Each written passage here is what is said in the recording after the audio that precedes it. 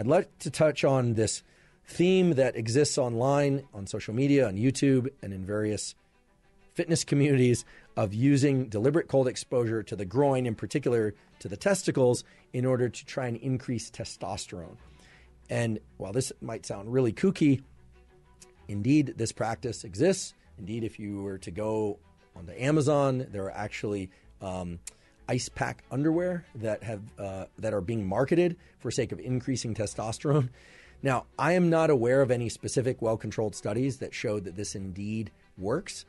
I can imagine, based on what I know about the nervous system, testosterone and cold, etc., that there are a couple of mechanisms by which one might experience increases in testosterone as a consequence of deliberate cold exposure.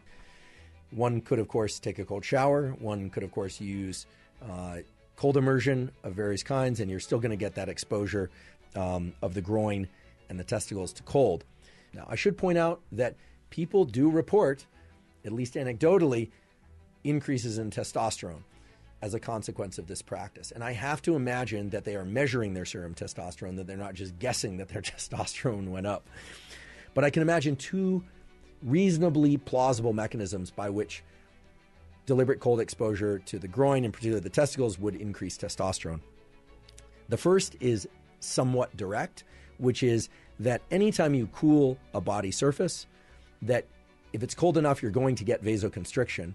And then subsequently, you're going to get a rebound increase in vasodilation, meaning you're going to constrict the blood vessels in that area. And then after the cold is removed, there's going to be more blood flow to that area. And of course, blood flow relates to organ health and tissue health generally. So perfusion of that region and those and the gonads, to be specific, with additional blood, you could imagine in some ways increasing testosterone. That's reasonably plausible. The other probably more likely mechanism, again, anytime you have a somewhat stressful stimulus, but in particular with cold exposure, it seems that the catecholamines, norepinephrine, epinephrine, and dopamine all increase.